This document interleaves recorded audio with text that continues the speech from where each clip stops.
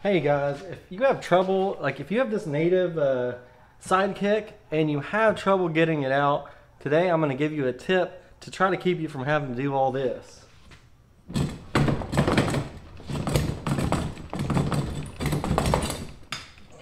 That's a pain. Coming up.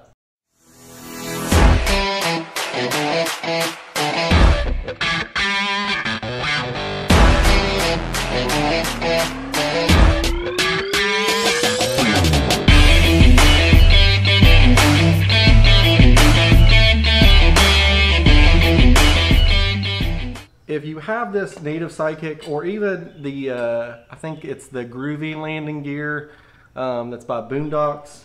I don't know about that one because I don't have that one, but I'm sure this would work on it too. But for this native Sidekick, when I first got it, it seemed really easy to take in and out. But I don't know if it may be loosened or something, but it made it more difficult to take out. And there have been a couple times where it's been really stuck, and I've had a lot of issues trying to get it out when I'm either putting the kayak in or I am taking it back out.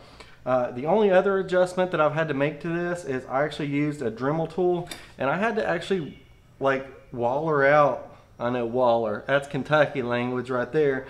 I had to waller this out a little bit to get the pin to fit. I'm sure that they have some, you know, R&D fit kind of stuff going on when they were trying to rush these out, because I got like one of the first ones that they came out with.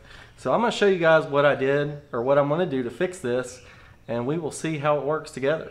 All right, so I know this looks weird, but this is actually melted wax from my, I have a, you know, one of those, like your wife or, you know, significant other might have one. It's one of those smelly good wax things, wax melter type thing. So what I'm going to do is put a little of this wax on there and see if that doesn't help with a little bit of friction. Side effect is it smells extremely fresh, you know, kind of get some aromatherapy while you're on the water. But I'm hoping that, you know, and the good thing about wax is it repels water, but I'm hoping with this, you know, I can probably put it on a couple times and see if that doesn't help the friction with getting this thing in and out. So let's try it out.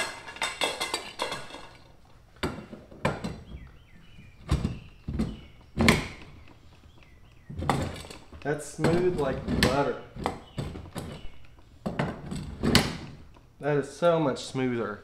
So guys, as you can see, that's way easier than it was in the intro of the video, where I was really having to wiggle it and get it out. So if you're looking for something, maybe try this out if you have one of these. Comment down below if you've had some issues with the native Sidekick or the Boondocks Groovy landing gear with it kind of sticking. Another common upgrade people do to this is upgrade the wheels on it to a different type of wheel, but hopefully this helps you guys out. And as always guys, I appreciate you guys watching my channel. Don't forget to get outside, do something awesome, and take somebody with you if you get a chance, and I'll see y'all in the next one.